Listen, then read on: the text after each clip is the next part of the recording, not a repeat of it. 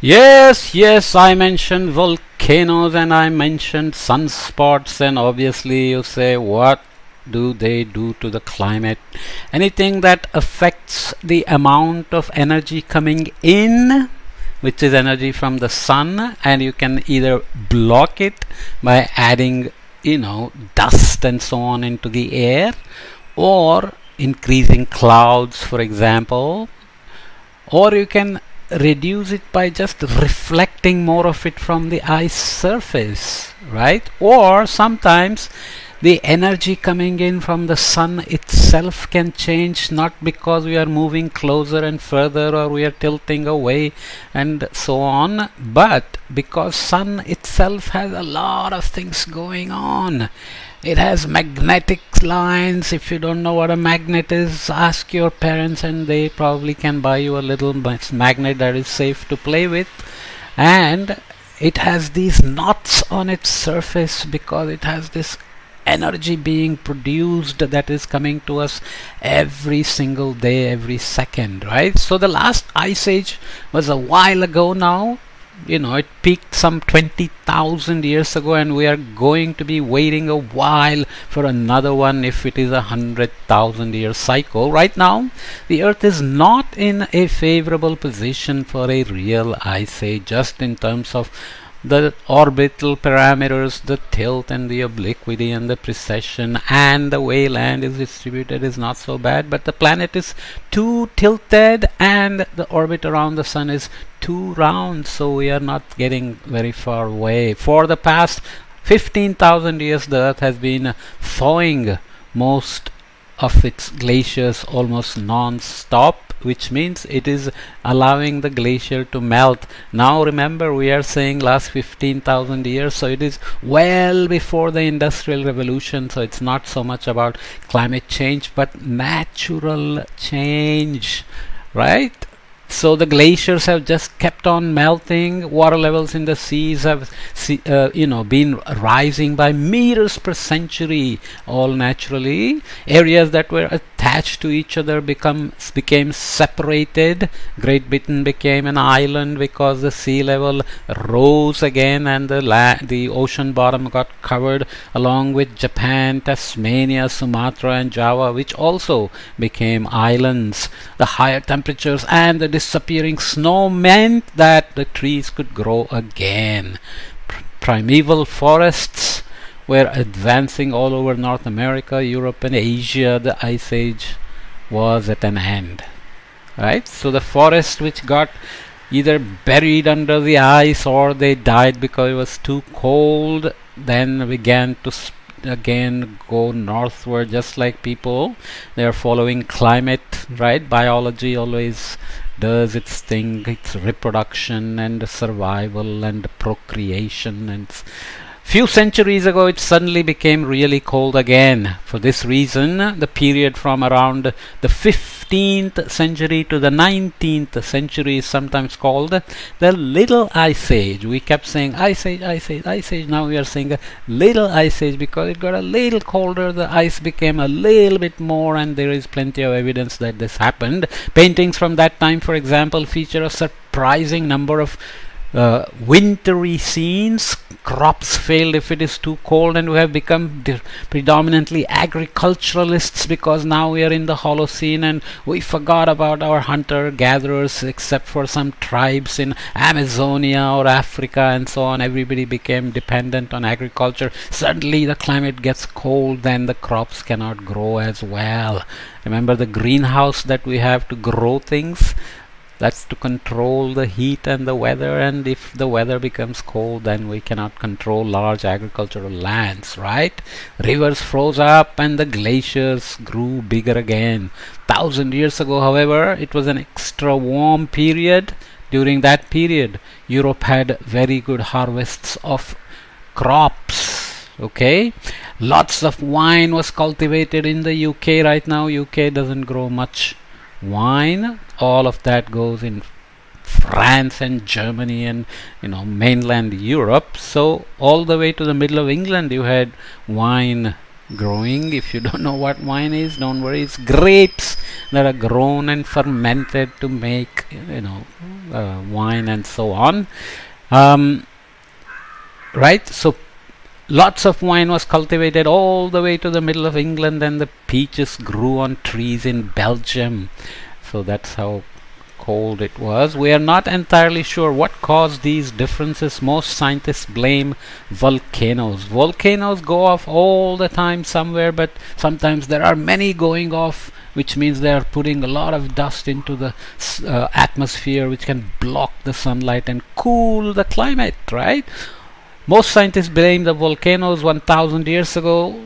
They were keeping calm and not blowing their tops around the world, so there was not much dust to stop the sun's rays getting through to the surface. 600 years ago, so now you go back to about the 15th century, however, there were a few big volcanic eruptions. The dust from the volcanoes blocked the sunlight, and the earth cooled down and the ice grew.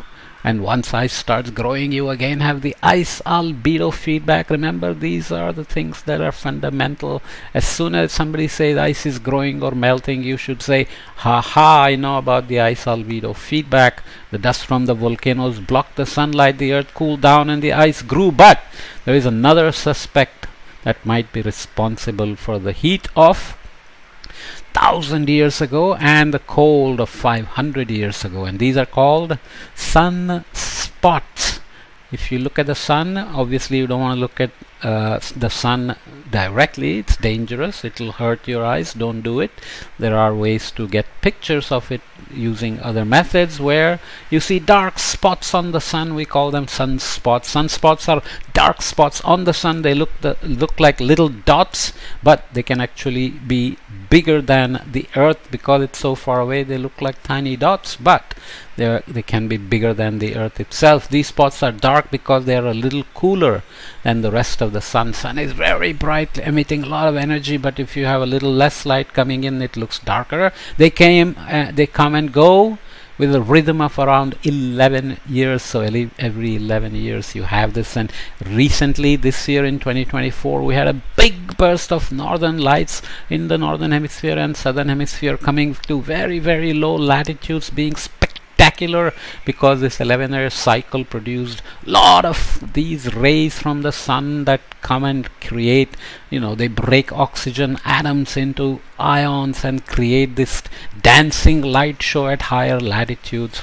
And there is a lot of physics of that you don't have to worry about. But if you Google northern lights or ask your parents, they can find you amazing videos of those northern lights. When there are lots of sunspots, the sun is extra active. This also makes the northern lights more likely, as I just mentioned, by the way. And those dancing green curtains of light you can sometimes see in Alaska and Canada's north. And because in the south there is not much land at those latitudes, we don't see them too often, but people who live on Antarctica, the scientists, can see them. Okay, so maybe you're from the higher latitudes and you have seen them all the time. You would think that the activity of the sun would have an influence on the climate on Earth, because the energy coming would obviously be affected. That more solar activity causes warming and less results in cooling. During the Little Ice Age, there were indeed oddly low number of sunspots. That means sun was not as active, at least if you believe the reports written by astronomers at the time. It was before satellites, before telescopes, and people were watching and writing them, carefully watching and writing them. But it seems that they didn't record everything. Far from it. In fact, people, in some cultures they were very observant and they kept looking, and other cultures were busy doing agriculture and other things, or fighting wars and moving and so on. But they didn't record everything, so there is a good chance that there were just as many sunspots as now as well. But if we use the evidence as recorded, then we have to ask, why is it more important for us to know that?